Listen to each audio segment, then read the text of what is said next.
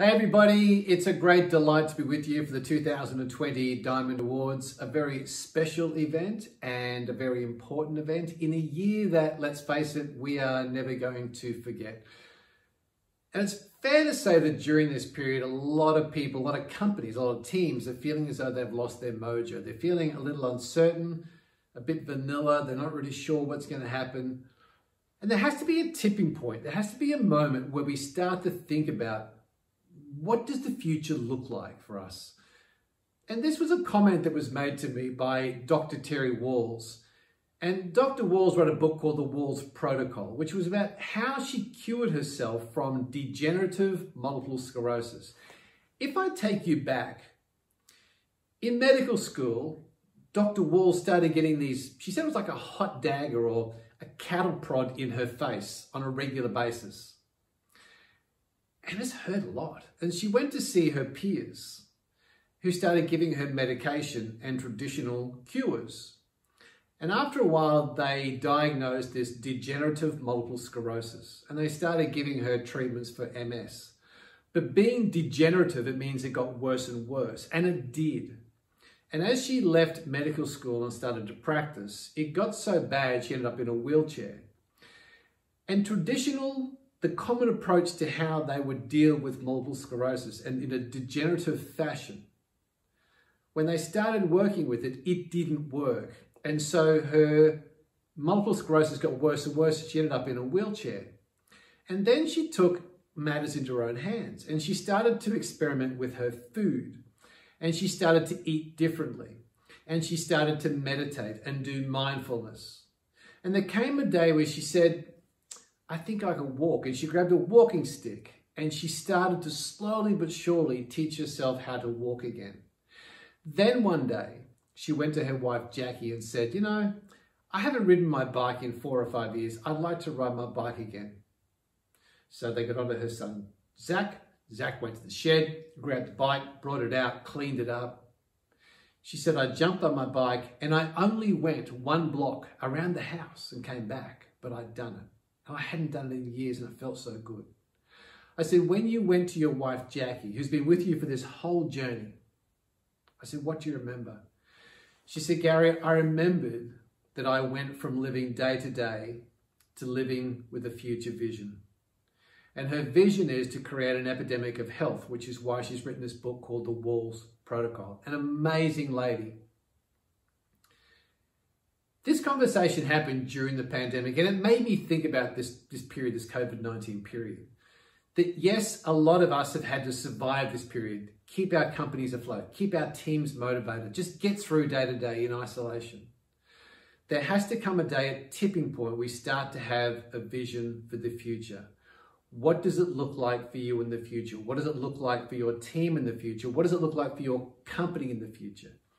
And people are crying out for people who can see what the future looks like. The tipping point is going from just surviving into now we're going to start to thrive. There's an interesting science behind this, and this is Preetha G. Preetha G she's said to be one of the great female philosophers of the world. And she runs an academy in India called the O&O Academy with her husband, Krishna G. We spoke just last week and I said, what are you noticing about people, business leaders in today's world, Preetha G? She said, Gary, during this pandemic, people are living in a state of doing. They're not in a state of being. They're doing work, but they're not being present. They're doing conversations, but they're not being present in the conversations. They're doing leadership, but they're not being great leaders. We're doing partnerships, but are we being great partners? And this made me think about the fact that once we consider this a tipping point, we need to start considering, what does the future look like for you personally, for your community group, for your team, for the company, for your category? At what point do we tip over to go from day to day into having a vision for the future, where we are in meetings with our team and we are actually present in that meeting? We're actually thinking through problems. So when we have supply chain interruption, we go from just the doing part of doing things into the being part of being a great strategist. And I saw this quote recently in a book. It was a book about Zen. And it said, as long as the mind is moving, it is unable to accurately reflect the various aspects of the external world, the doing.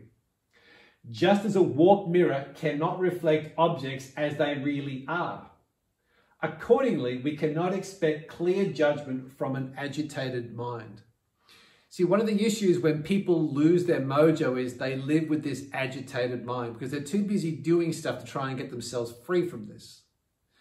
They're not actually being present with themselves, listening to their inner voice, listening to others, showing appreciation, acknowledging other people, acknowledging themselves. And if you feel as though you're in this state of having an agitated mind, what you've got to think about each day and almost do an audit on yourself to say, what am I thinking about? And what am I focused on? And am I focused on the right things? Because right now, during this challenging period of the pandemic that we've had for the last 6 to 8 months, people have been focused on a lot of things that aren't going to physically or emotionally help them personally. We get caught up in, we get distracted by what other people think we should be thinking about, as opposed to, are we focused on the right things? And this creates an agitated mind. If there was something I could help you with in order to start to work out your own personal mojo and the mojo for you as a leader or a contributor to your organization, you might want to think about breaking down your world to say, what really is important for me? If my mojo was working perfectly, what things would I be doing in a perfect day, a perfect week, a perfect month? And draw yourself a little wagon wheel. Now, here's one I prepared earlier. In the wheel, you may have things like, let's say, family. Critically important for most people. Health. Without it, nothing's going to matter. A bit of FUN, a bit of fun. Work, friends, community perhaps. This is just a wheel to give you an idea, an example of what you might put into yours. This is your own personal wheel. How many spokes you have is entirely up to you. When we lose our mojo, whether it be because of the pandemic, the period of the pandemic, or some external or internal factor, you can be guaranteed that these things go out of whack. This is not a time allocation, this is a focus allocation. Draw yourself a wagon wheel, and the night before each day, think about the one thing you'll do for family tomorrow to make it a great day. Think about the most important one thing you do for your own health and wellness. What's the one thing you want to do for fun tomorrow? It's not a time allocation, it's a focus allocation and putting these things into your day. When we don't have these things working, and how many you have in here is entirely up to you. You probably wouldn't have any more than this. You'd probably want to have less, in fact. The most important things for the perfect day or perfect week or perfect month. Now, I've become a bit of a fan of the TV show called Yellowstone. I've only just discovered it on Fan, and I am ripping through it now. But the father of the ranch in Montana, it's a cowboy series, and it's very, very popular. But John Dutton says to his son, Jamie, his granddad taught him a lesson. You can't fix a broken wagon wheel, but you can use the pieces to build a new one. If things are out of whack with your wagon wheel, it's fine. Because the pandemic has changed the world. Things are going to be different. It's the mind that can adapt that's going to thrive. The tipping point is appreciating the fact that things are going to change and we're going to adapt. You may not have your wagon wheel exactly the same as it was in January or December last year, but what you've got to do is use the pieces that are broken to build a brand new wagon wheel, to work out what are the areas in your life that are the most important things and focus on them. The British rowing team had a saying that when someone brought something to their training room or brought something to their meetings, the first question they'd ask is, will this make the boat go faster? You've got to think about your day, in and out of work, when there are things that are likely to distract you, take you away from your wagon wheel. Think to yourself, will this make the boat go faster? Will this help me achieve my dreams? Will this help me achieve my mission? Will this help get my new wagon wheel to roll efficiently? And control the controllables. If there are things you cannot control, in the day, then you got to think about taking them out of your day. Because people who lose their mojo haven't found the tipping point. They're not really sure what a compelling future looks like. They certainly haven't done a wagon wheel to break down what are the important elements in my day or my week that are important to me to be in there. That if I do that, that will give me a compelling future and one that I feel fulfilled with. But we tend to focus on things that we can't control. Take them out of the equation and work on things that are important to you. And one way to do that is to build rituals. Morning, lunchtime, evening. And a lot of people are talking about rituals because the nice thing about rituals is rituals are a prescribed set of actions that you do in a set order to give you the outcome you require. If you take your wagon wheel, you can take many of those things and put them into a ritual, become ritualized or routines. Wake up in the morning. After you've done your toiletries, you may have a cup of coffee and do some gratitude. You may do some stretching or yoga. Take the dog for a walk. Watch the sun come up. Do mindfulness. Read a book. Do a lot of writing, journaling. Things that are important to you as part of your world and your wagon wheel. Set them up in an order in the morning. Because the nice thing about rituals is it's a set prescribed list of things you'll do that help you focus on what's important straight up in the morning. The other nice thing about rituals is it helps you get away from the things you don't want to happen. So the things you don't want in your day that are distracting you, things you can't control, take them out. Ritualization, there's a lot being written and talked about this, is a powerful way for you to increase your productivity, your performance, and to feel good about yourself because chances are by 6, 7 o'clock in the morning, you've done a lot of what's important. And one of those things has to be learning. And taking the learnings and working out how will you remember them. Curating your learnings is an important part of what you do as a leader, as a productive member of the community. And it's also really good for your spirit, for your mojo to be learning new things. Now, this can be done today with books. It can be done with audiobooks. So part of it could be kill two birds with one stone. Get a great audiobook or a podcast and go for a walk. Moving is something they've been doing for generations and generations. Great philosophers used to walk. Steve Jobs would have his meetings walking around the campus at Cupertino. Michelangelo, these guys are all ceaseless wanderers. Cal Newport, who wrote the wonderful book Deep Work, does all his deep thinking while he's walking through the woods. So think about where in your day, as part of your wagon wheel, is movement, because that helps you get your mojo working. There's a point between what happens and how you respond. And Viktor Frankl wrote about this in Man's Search for Meaning. He talked about the space between the stimulus and the response. So there might be a reduction in pharmacy foot traffic. Great, that's what's happened. The beauty is that little space before you react to go, this is where being a great strategist, being a great leader is so important in that space. In that you're sitting in a meeting with somebody, giving them full attention, phone bings, immediately your attention's gone. That's the stimulus. Your choice then is how you respond. If you're a parent sitting at the dinner table and that phone bings, there's a space between the stimulus and the response. Think carefully about that space because that's the difference between the doing and the being. Doing it and being it. And in that space, there's a lot of discussion about reflection and gratitude and dreaming. And that's all the stuff you do between the space between the stimulus and the response.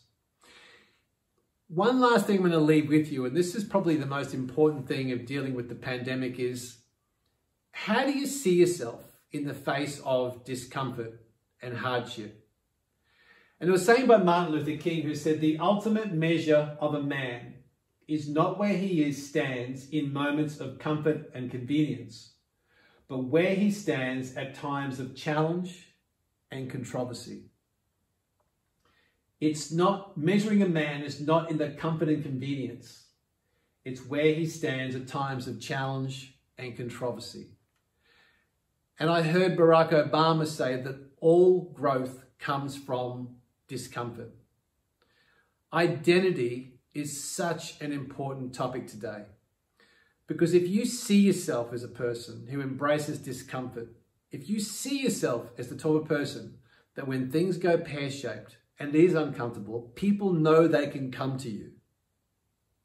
If you have the identity of a person who embraces discomfort, you will change your own identity and the impact you can have on your family, your community, your team, the company, your category, your industry. Resilience is when something happens and you back up. Grit is where you do that over and over and over and over. To have an identity as a gritty person is such an important part of this, because in order to change the habits that follow that, the space between stimulus and response, the doing and the being, all the things we've talked about. If you see yourself as a person who can handle discomfort, who is a resilient person, who is a gritty person, whatever that identity looks like, that is an important part. If we can teach our children to see themselves as somebody who can embrace discomfort, they will write their own ticket in whatever they want to do. And the classic example is where you see somewhere there's an escalator and a set of stairs. The escalators are packed, but the set of stairs will be empty. But the person who takes the stairs is saying to themselves, I'm the person who seeks to do something above and beyond the rest of the pack. I'm the person who doesn't want to see themselves as the herd. I'm the person who seeks discomfort. I'm the person who looks to exercise wherever I see possible. How you see yourself as your identity is such an important part of performance. And this is one of the greatest leadership tools I can give you. That during the pandemic, the people that stood up are the people who went, I'm the sort of person who can handle this.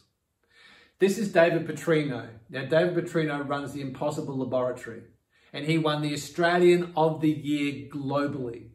He invented what they call a $25 eye writer, and it's something that completely paralyzed people can use to communicate and run a computer simply using their eyes. It's insane. And I said, how do you see yourself when you're taking on challenges like this? How do you see yourself? And he said to me, quote unquote, I chase hard things. I see myself as the sort of person who chases hard things. Don't you want that guy in your corner when you are faced with supply chain interruptions? Don't you want a guy to say, man, I got a problem. And he's going, well, I'm the person who chases hard things. What do you got for me? Let's bring it on. Your identity, how you see yourself, informs all the habits that follow. How you approach your day, how you approach meetings, how you approach your rituals and routines. And that was written up in this book by James Clear, fantastic book called Atomic Habits. This is a great read for any leader, because we try and change our habits, but we don't change the identity that sits in front of it. Intelligence is the ability to be able to adapt to change.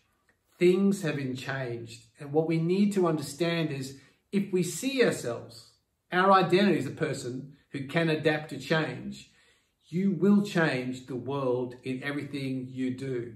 However, if you fight for your limitations, I promise you they will be yours. I spoke with a behavioral scientist recently called Dr. DeMartini, John DeMartini. He was in a movie called The Secret, a very popular book some time back. He told me the most important question that Bill Gates asks himself every morning. He said, with the resources I have now, how can I serve the most amount of people in a way that inspires me? So tomorrow morning when you wake up, ask yourself that question. With the resources you have available, how can I serve the most people in a way that inspires you? And just pick out one single thing. Heathrow, Dallas Airport, used to be very busy airports. They will be once again. Imagine an airport, the biggest airports in the world. Hundreds of thousands of planes land every day. They can only land one aircraft at a time. So take something we've talked about during this awards event. Take one thing and execute. Just land one single plane and I promise you it will make a massive difference.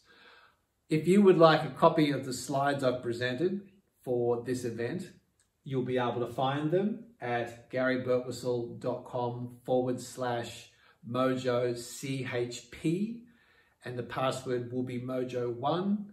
A lot of the conversations that I've talked about today, you'll find on my podcast called The Mojo Sessions on all your favorite platforms. Enjoy the event. Enjoy the awards. It's very special. It's so important. And I think the work you guys do is so noble. And it's been an absolute privilege being with you for this event. And I hope somewhere down the windy road, I get to see you again. Thanks, guys.